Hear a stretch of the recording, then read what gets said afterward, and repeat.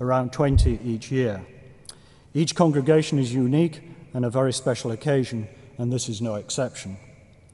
It is special because it allows the university to honour men and women of distinction by conferring honorary degrees upon them. You will hear more about this in a moment. It is also special for academic staff of the university who have taught and supervised the students in your studies and helped you to reach this celebration. They join with you in marking your success. It is special too for many staff of the university, the librarians, gardeners, administrators, technicians, secretaries, and the many people who day to day make this great institution tick. They have also played a crucial but often hidden part in your time with us. They also salute your achievement. And then, of course, it is special for those who no longer need to worry or have sleepless nights as exams approach and look forward to a better relationship with their bank manager. And here I'm not referring to the students, but to the parents at the back of the hall. Graduates, your parents, partners, friends have helped you to get to today in all manner of different ways. They have given you moral, practical, and financial support. Their help has been invaluable to you. It is marvellous to have them with us today. They have every right to be proud and even a little emotional about the day. I think you should give them all a large round of applause and cheers, if you so wish, to thank them for all they have done.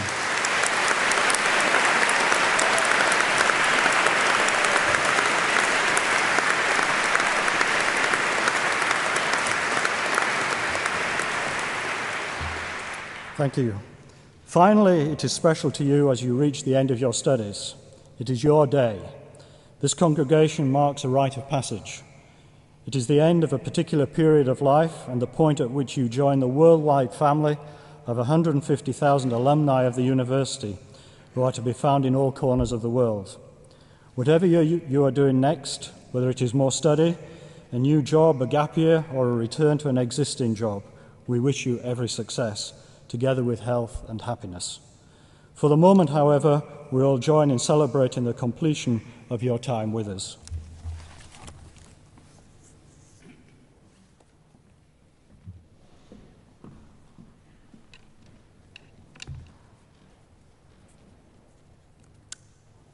Deputy Pro-Chancellor, Vice-Chancellor. Birmingham. What do you think when you hear the word? Cadbury's chocolate, Spaghetti Junction, Tolkien, canals, Ozzy Osbourne. Regrettably, he is a Brummie. Go to a meeting of orthopaedic surgeons anywhere in the world and the answer will be the same. Birmingham hip resurfacing. And we are here to honour Derek McMinn, the surgeon who, with his colleague Ronan Tracy, invented it. Derek McMinn graduated from St Thomas's Hospital, London in 1977, winning the Cheselden Medal and first prize in surgery. After pre-registration house officer posts in London, he came to Birmingham to start his surgical training. He was initially attracted to cardiothoracic surgery, but in his fourth year at St Thomas's, he had captained the first 15 at rugby. So the doctors here will be unsurprised to know that during his time at the Birmingham Accident Hospital, his career path changed to orthopaedics. This was not the only life-changing event of that time. He also met his wife Jane, who became a radiologist at City Hospital and who is here today. Mr McMinn gained his fellowship of the Royal College of Surgeons in 1981 and moved to the Royal Orthopaedic Hospital as a registrar. The specialist nature of this hospital meant he could train with Birmingham's best hip surgeons, and he was awarded a National Charnley Fellowship. This enabled him to visit the world's leading hip surgeons, including an attachment at the world-renowned Endo Clinic in Hamburg, and, crucially, to undertake a review of the outcomes of hip replacements at the Royal Orthopaedic over the previous 20 years. A conventional hip replacement involves the removal of the head and part of the shaft of the femur, the long bone of the thigh, and the insertion of a cup into the hip socket in the pelvis. In a resurfacing, the head of the femur is covered with a new surface rather than amputated. When looking to see which type of operation gave the best result, Derek McMinn found that the joint replacements that did better involved two metal components. Previous resurfacing devices had been made of one plastic or ceramic component and one metal one. The non-metallic component tended to be worn away by the metal, causing the joint to fail.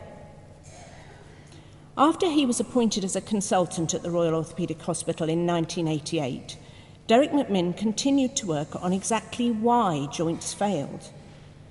He sought to design and engineer new, better metal-on-metal resurfacing devices. A prototype was manufactured in 1991, by which time Ronan Tracy was his registrar and had started working on the problem with him. The key to the Birmingham hip resurfacing is that patients under 50 can have surgery which enables them to keep active. Previously, they literally had to stagger on in pain until they were old enough for a conventional hip replacement, which would dislocate if the patient was too active and was likely to wear out before the patient did. The largest hip registry in the world, in Sweden, shows that in the under 50s, there is an 81% success rate at 10 years for a full hip replacement. For a Birmingham hip resurfacing, the success is 99% at 11 years for men, 92% for women. And in that time, they've been able to play tennis, run, ski, and in one case, win the Tour de France. One might suppose that developing a revolutionary joint replacement would take all of his time. But Derek McMinn also has a major commitment to education, co-directing the British revision arthroplasty courses for 15 years, co-editing a book on revision hip surgery, publishing 24 academic papers, and this year a book, Modern Hip Resurfacing.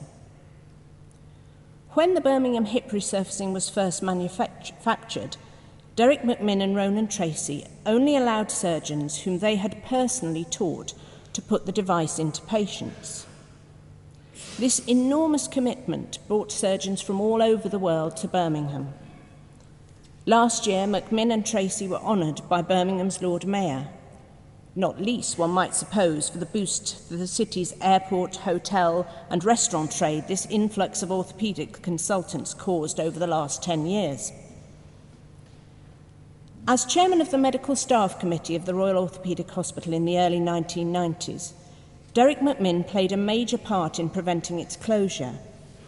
He was literally wheeled into one meeting from his own hospital bed, and his presence is said to have changed the outcome. His impassioned speech at a public meeting at Birmingham Town Hall received a standing ovation. As the Royal Orthopaedic Hospital is now one of only 5 specialist orthopaedic hospitals in the United Kingdom and is said to be the most successful foundation trust in England, the city has much to thank him for. When he is not continuing to develop new ideas, there is a Birmingham knee now too, or operating. Last year he took a charitable team to operate in Vietnam. Derek McMinn can be found at Wolverhampton Wanderers Football Club or Worcester Warriors Rugby Club, or using his engineering skills in developing a tidal power generator. What is an inventor? In Derek McMinn, it seems to be the combination